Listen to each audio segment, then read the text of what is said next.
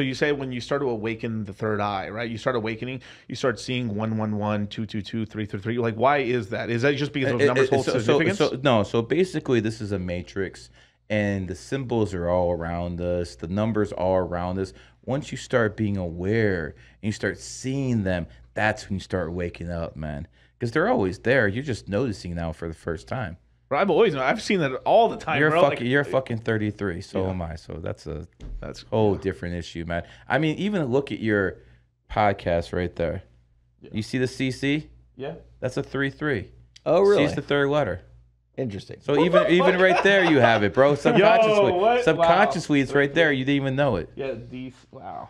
Interesting. Why do you think it's called the CCP? They're trying to use the 33 energy too. They're not slick. I know what these fuckers are doing. That's what I'm trying to tell people, man. To the people in the governments around the world who are not listening, man. It's either America or China. You better fucking get your shit together, man. Because the Chinese are hitting people with feng shui. If you go to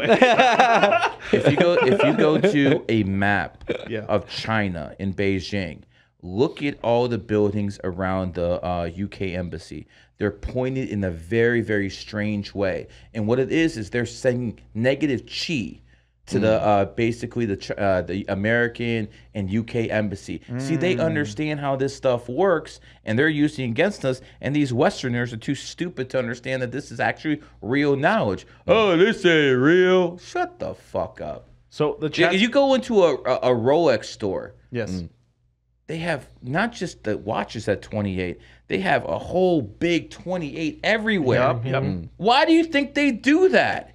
And again, the people who are skeptical, you don't have as much money as Rolex. Right. Who are you going to trust? Right. Again, never trust a poor person, except with one thing: getting women. Listen to me. Listen to me. Okay. You only trust a poor person who gets women, because if he's a broke dude and he's still pulling baddies, then he got fucking game. Okay? No. So you trust the broke guy. Right. But with the rich guy, all these red pillars who are worth millions and millions, you don't trust them for shit. Because if they didn't have that bag, they wouldn't have the bitch. Dude, that is actually a saying that we're saying a lot in private. It's starting to go out in the red pill now, is like, don't trust a person that can't get a girl.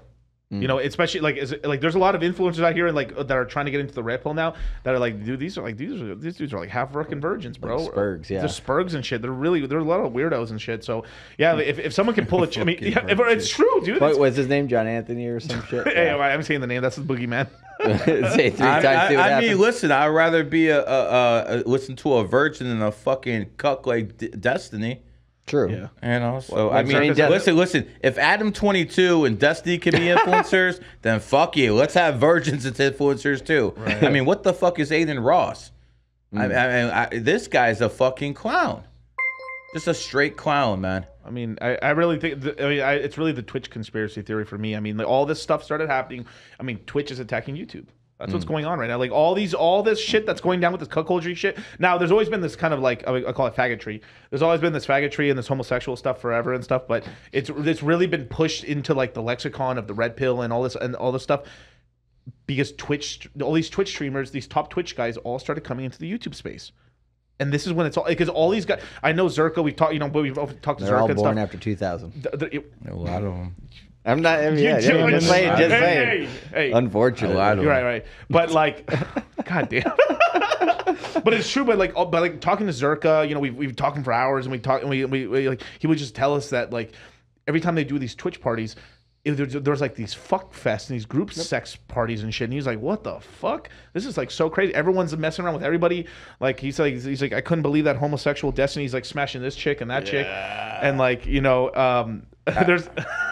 When I look at stuff like that, I see someone who has no morals. Right. If you're willing to sell out your girl, you'll sell out your boys in a minute. Right. And when you look at people like Destiny or Nick Fuentes, again, we're going from a virgin to a cuck.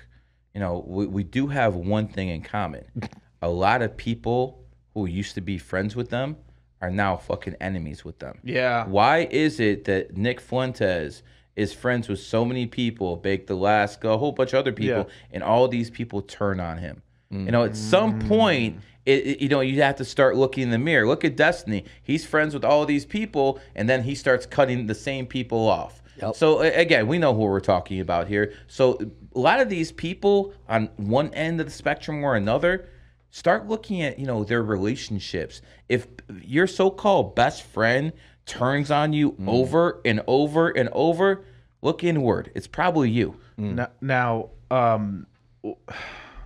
I mean, so what is, so obviously I don't have a problem with these guys in terms of, I don't know, like, I don't really have unless they out or do some evil shit, right? And they're borderline doing some evil shit, but like with, what's his name? The guy, Nick Fuentes, right? Like, I don't got a problem with the guy or anything like that, but like, you are right. That is a weird thing that every time you work with somebody, at the end of the time, they end up they end up hating you or you betray them or something, right? It's like, what the fuck? At some point, it stops being the other person. Right. Because I've seen it too many times. I've talked to so many people who used to be friends with Nick Fuentes. Right. It's like, okay, and did you know Destiny and Nick Fuentes used to be good friends?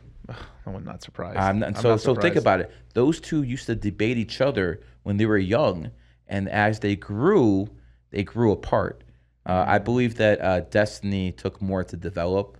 But, you know, listen, I look at people like that, and I just have no respect for him. Right. I just have, like, listen, dude, what happens every time you go on Fresh and Fit? Some dude's fucking your wife? I mean, what the fuck? Do you have to come back at a certain time so, you know, you don't catch the wife in bed with somebody else?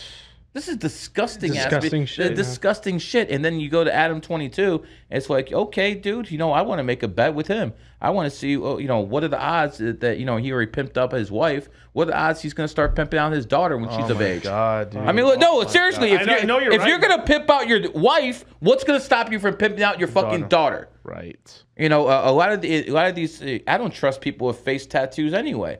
Fucking all fucking tatted up in your face. There's something fucking wrong with you. You're fucking subconsciously trying to cover up your fucking face because you've done so much dirt in your life. That's what fucking happens when people do so much fucking dirt in their life. They don't like what the fuck they see in the mirror, and they start covering them up with tattoos and shit. Right. That's what it is. It's a mental fucking illness because these people don't like the fucking demon they see in the fucking mirror. It's just this trauma and shit that it built. Like Zerk, this was like one thing Zerk has been so good at. Like, I've been listening to some of his streams and stuff that he's like, I don't really hear enough people like it's built up trauma. Shit just happens to you, and then you just end up doing like you just end up going to degeneracy or drugs and shit. I mean, like there's a joke I heard on a bodybuilding podcast recently. Like, what's the difference between a straight man and a gay man? A $20 bag of meth. Fucking rough, man. It's fucking rough. There's there's a crazy amount in the bodybuilding industry. Like, these dudes, like some of these dudes get so like they start getting into amphetamine, and then they start going into like, let's just take meth. But let me ask you this: what percentage of bodybuilders are only good at one thing, bodybuilding? Like professional ones, you mean? No, I'm just talking about the people who just do this all the time. The only thing they're actually good at in their life is the gym. Everything else in their life is awful. Their family, their jobs. I would say a good portion of them. A good portion of them. A good portion. You know, and I wouldn't say all, but there's... no. There's definitely the top of the food chain and you know, everything. But you know, when I look at people like that, I don't idolize people like that. I look at people like Musk. You know, this guy wasn't fucking in there. This guy was fucking building empire. Some of the smartest... But that's Obama's boy, right? Yeah, that is to a point. That is to a point. I mean, everyone had help, but again, he's still a genius. No, I'm not taking it. But I'm just wondering, Obama's a... I mean, I had his brother right here a couple days ago saying the same thing. Shout out Malik Obama. Hey, we just got him into crypto too, so shout out to him. There you go. Hey, Obama's brother's in crypto now.